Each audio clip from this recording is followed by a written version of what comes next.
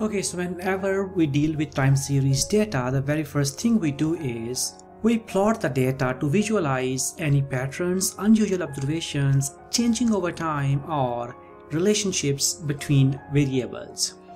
And in order to do that, in this class, the very first thing that we do is we set up our data as time series object. And after we do that, we plot our data against time in order to observe various patterns. And a time plot of a time series enable us to look for any seasonality, any trend, or cyclical behavior in a time series. We can also observe any unusual observations or missing observations by just plotting our data. Therefore, it is very important to start our analysis by time plotting our data. And then we look for time series patterns in the time series, and in this class I talked about 3 time series patterns. The first was the trend pattern, and we can observe an upward trend, a downward trend, or no trend in a time series. Similarly, a series can also show us a seasonal pattern, and a seasonal pattern is of a fixed and known frequency. And then we can also observe cyclical pattern in a time series when a series shows ups and downs that are not of a fixed frequency.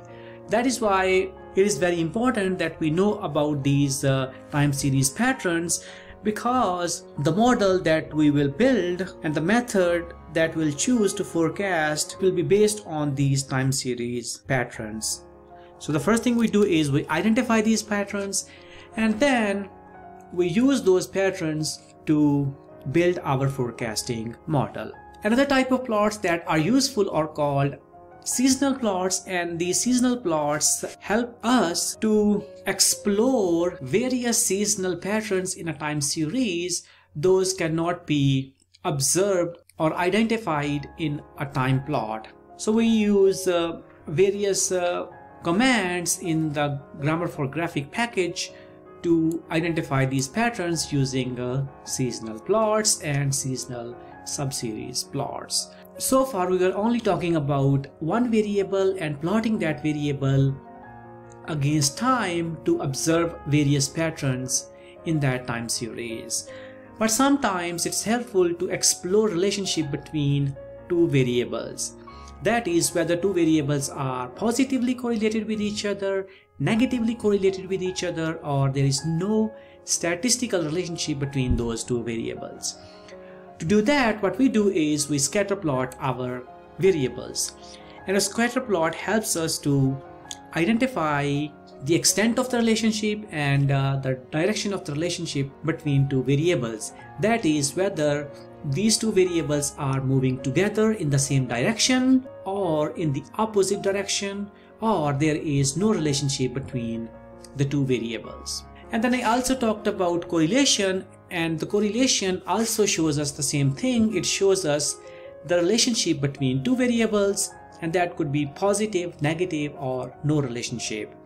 And building upon the concept of correlation, we can explore autocorrelation in a time series, where we are interested in knowing the correlation between an observation at time t with a lag value at yt minus k.